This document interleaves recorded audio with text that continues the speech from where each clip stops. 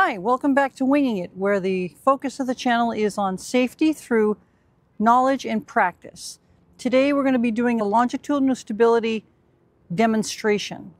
But before we go any further, one of our followers pointed out something that I did not present well, and that is when the engine is too hot, you precipitate out additives like lead bromide, and when the engine is running too cool, then carbon collects on the plugs. Normally what I say is when you lean it too much, then you get lead bromide, and when you enrich it too much, you get carbon fouling.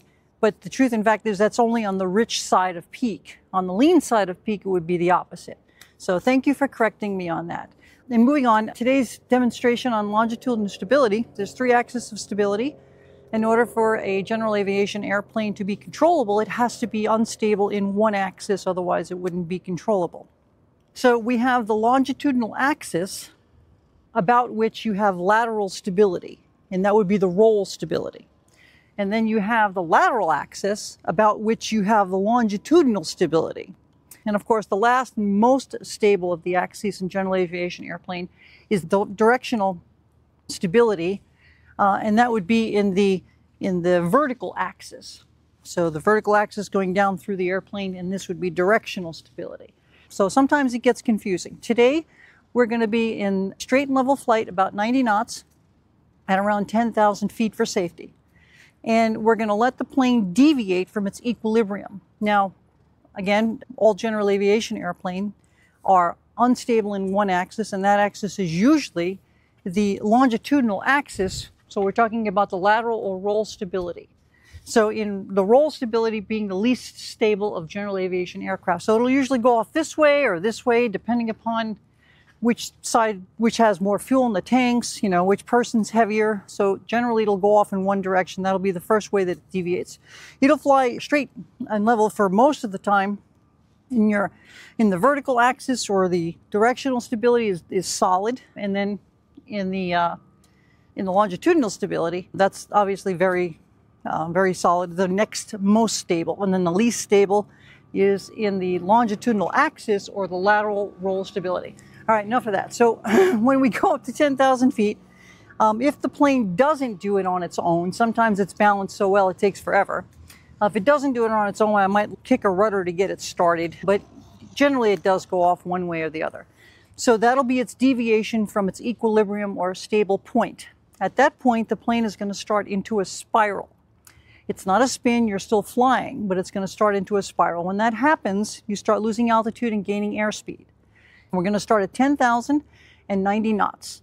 And then once it starts going, the speed is going to pick up, and I like to stop it, obviously, before VA, which, with the way the plane is weighted today, is going to be roughly 125 or so, 123. And so we're going to stop the plane before we get to 120, somewhere in the teens, maybe 120, and we're simply going to level the wings. I'm not going to push forward or push backward on the yoke. I'm simply going to level the wings so that I can stabilize it again in the lateral stability or longitudinal axis. Once I simply level the wings, then this becomes a longitudinal stability demonstration. So it's along the lateral axis, but it's a longitudinal stability. So that's where we spend most of our time, especially in pre-flight and when we're flying, is we want to know, when we do our weight and balance, it's always about the longitudinal stability in the lateral axis. So then you'll see what happens to the airplane, and the tendency to go back to straight and level flight is positive static stability. And then hopefully it'll go through that, and it'll be going back and forth through that because it's a tendency to positive static stability. And then over time, hopefully the oscillations will dampen out, and that's positive dynamic stability.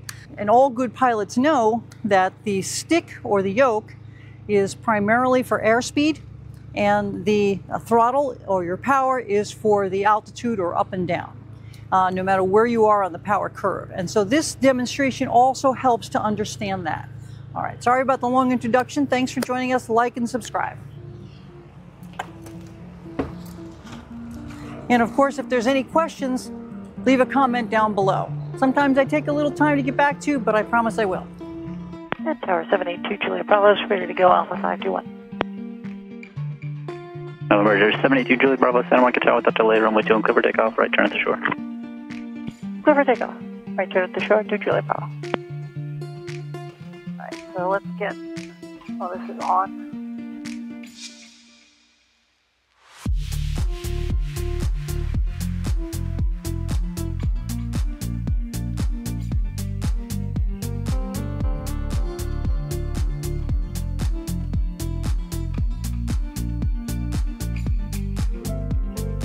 Feel the airplane, and then right about here add the flaps. Just off the ground, very nicely. For positive rate, you're up. Keep the flaps off. Over the VOR. Do a 225 after that.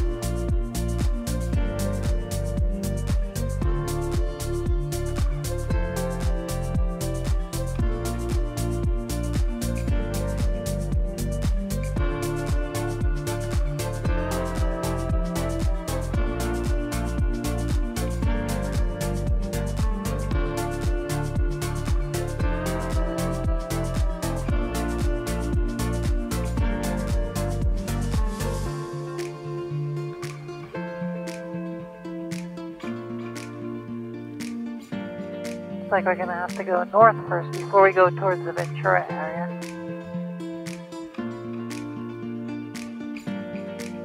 Such a beautiful day out here, right? Look at this. Oh man, this is gorgeous up here. Nice views of the area.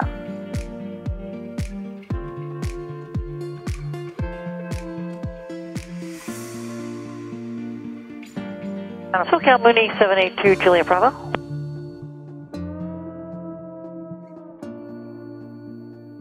I'm sorry, who's that? Mooney 782 Juliet Bravo. Hey, do you have a request? Yeah, we're squawking, I'm sorry, we're still clocking 12 on the box. Through 3,000 just off of Santa Monica. We're going to be doing some airwork over the Simi Valley area between 8 and 10,000. Just want to get some traffic advisories. Number 2 Juliet Bravo, squawk 0247. 0247, 2 Juliet Bravo. Now we're going to do some clearing turns here before we do the demonstration. We're going to have to slow the airplane down. And it's best done at around 90 knots or so in this airplane. Okay. So 10,090. Los Angeles, good afternoon. American 2083, level 8,000 feet. American 2083, LA Center, climbing tape, level 230, and fly heading 100, vectors for traffic, expect right spoil. All right, now we'll let it go off again. Heading up 100 for American bit, but 2083. it's most unstable, like general aviation aircraft are. Descend and maintain 900,000. On the roll axis, so we'll let it deviate. Roll axis, we'll go into a... Contact center of our approach 125.4, advise them you're heading. roll. Not a spin, you're not stalled, so it's just a spiral. Bravo traffic at your 1238, 4 miles westbound, Boeing 737, descending Causeway Terminal. 2 Juliet Bravo, I appreciate it. 2 Juliet Bravo, additional traffic, 10 o'clock, and 5 miles northwestbound Cherokee, 10,500 or above. Appreciate that help too. 2 Juliet Bravo. 9 Echo Golf traffic at your 1230, about 3 to 4 miles maneuvering and Mooney. This time we're going to stop it. 9 Echo Golf. Going northwestbound, it looks like.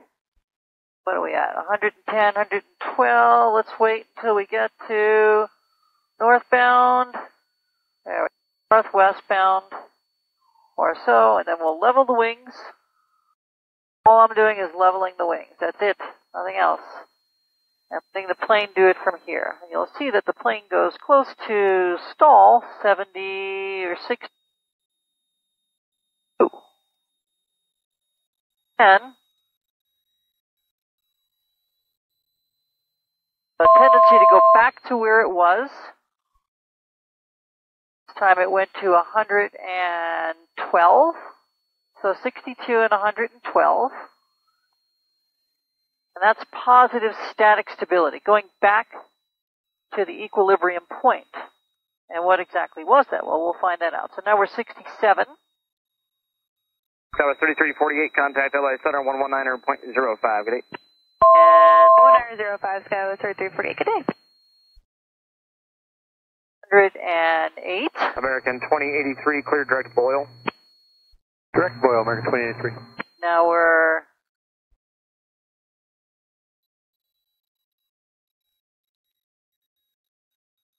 70.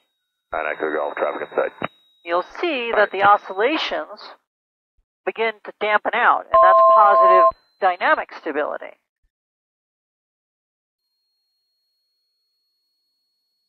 And where exactly does it want to end up? Contact LA Center 126.52, good day. All I'm doing is keeping the wings level. We went to like 60 something the first time, and now we're going to 72 or 3. And then we're going to go to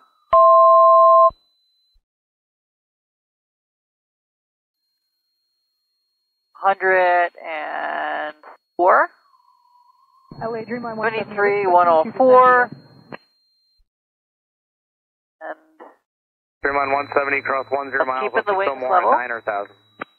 Cross to 10 miles west of 74. Thank you. You can see the dynamic stability is positive, Mooney maneuvering but VFR 9,800. They should stay behind you. Alrighty. quite a bit. 2 o'clock, Dreamline 170. 2 Julia Bravo, traffic 2 o'clock, 5 miles eastbound, King Air 11,000 descending. I appreciate it. 2 Julia Bravo looking. And you'll see that this time it goes to 76. And it'll take a few more oscillations. The more unstable the plane is, the longer this takes to stabilize out, but the more maneuverable and controllable. So if I was just put the yoke where I want it right now, the plane will I want it to do. And the further aft the center of gravity, the longer this takes as well to stabilize and go back to where.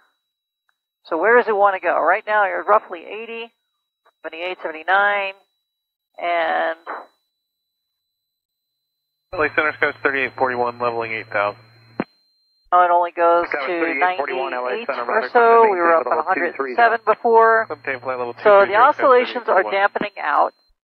And where it wants to go is it essentially wants to go back to exactly where we trimmed the airplane at 90. Of course, we lost altitude in the process. But the trim wants to go back to 90. So now we're roughly 80. Heading 100, Scout 3841. Jet 416, now it's contact SoCal approach 134.35. 96. 3435, great day. Jet 416.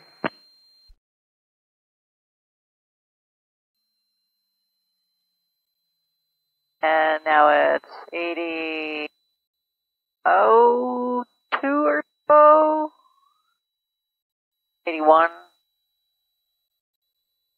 It takes quite some time. The more stable the aircraft is in the longitudinal axis,